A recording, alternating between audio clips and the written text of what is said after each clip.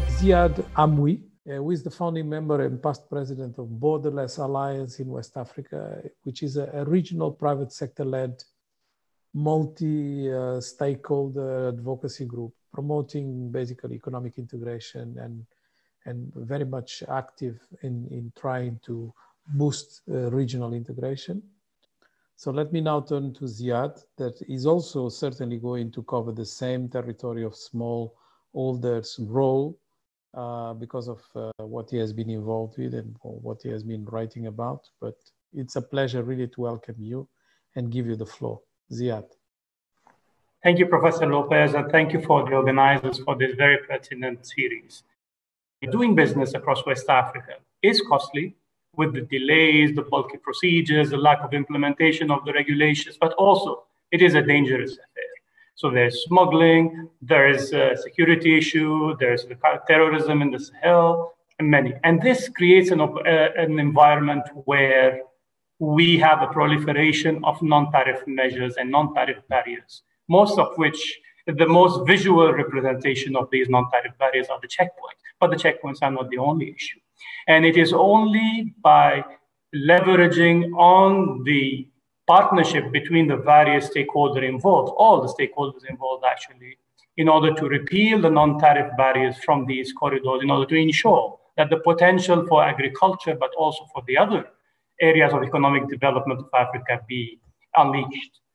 So that the absent effective mechanisms of disputes resolution regarding the lack of the implementation of regional regulations, we will continue to face trade issues that would hamper the ability of West Africa or even the African continent itself to unlock its potential. And that is why many of us are very excited about the upcoming commencement of trade under the AfCFTA, which will also have an element or a component of dispute resolution, which is lacking from ECOWAS and other regional economic communities across Africa. And this will allow a mechanism to make sure that the regional regulations are implemented in a fair and comprehensive way that defends the law, the rights of countries, but also the rights of the other stakeholders within this system.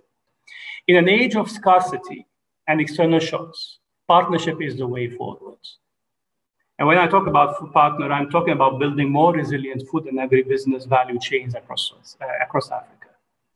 Of the many laudable ideas that we have, two main ideas stick in my mind. And the first one is the alliances of value chains, something similar to what the Global Shea Alliance is doing with an all value chain approach, to develop the value chain and improve, first of all, the productivity of the markets, and second, the marketing elements of the value chain. And something like African Cashew Alliance, which focuses solely on cashew production, yield, marketing, and advocacy. Now, another area of partnerships is something similar to what, for example, AGRA is doing with its regional food trade coalition. And that is a data-driven support system for African agriculture. And so by bringing together multi-stakeholders on evidence base, you are able to leverage the networks of stakeholders who traditionally are not used to working with each other, whether groups of the agencies or regional economic communities, or even members of the private sector enterprise who perceive each other as different. Private sector, people talk about private sector. It's not one private sector. It's so many different private sectors with different priorities. So part of the advocacy on rallying the support for pushing agriculture forward is not only by engaging with the policymakers. It's first of all in engaging with the representatives of the private sector to bring them together to a common understanding and drafting a common priority, and then moving forward with that agenda to engage with the public sector and decision makers. So that's a great question. And that was actually part of an annex to my notes, which I was thinking about over the weekend. And it has to do with, first of all, the inclusivity element. You know that about 70 to 80%, depending on which countries or which regions in Africa, are informal. And so if you are a policymaker in a country that has 70 to 80% informal trade, whether petty trade or cross-border trade, then how can you be sure that the policies that you are making will actually be in the benefit of these traders who are engaged in informal trade, mainly because of their inability or their lack of capacity to scale up to a formal level because of the prohibitively expensive costs?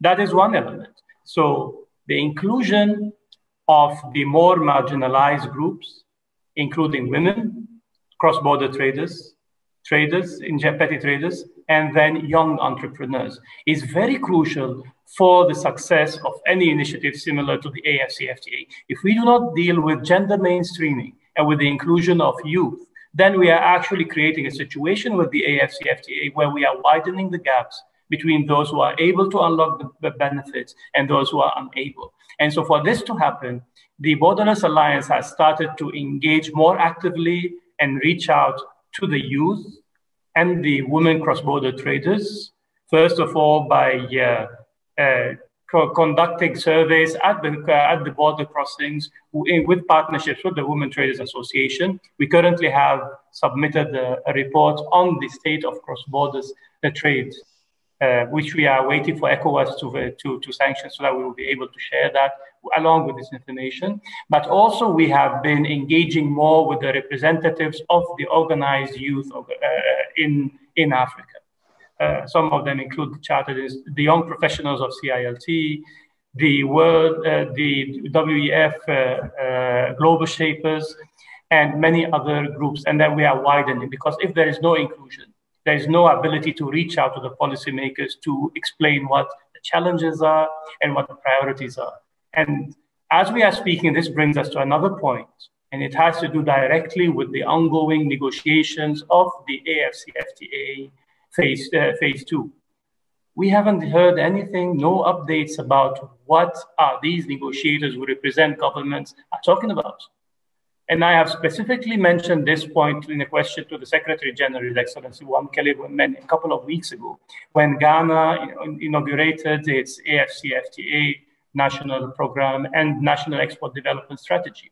I said that we have absolutely no idea as representatives of the private sector, what are the negotiators talking about?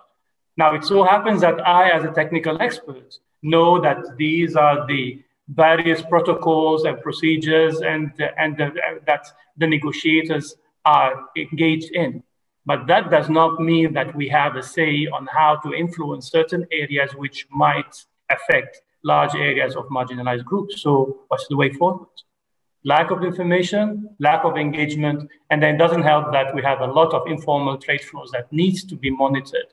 Now, look, there is an ongoing debate, I'm sure you're very familiar with, about the formalization. Do we need to formalize, or do we have to keep a situation where you have to include and then formalize? Because if you don't include, you can't formalize. So there are two different issues. Formalization is one thing, and then inclusion is another thing.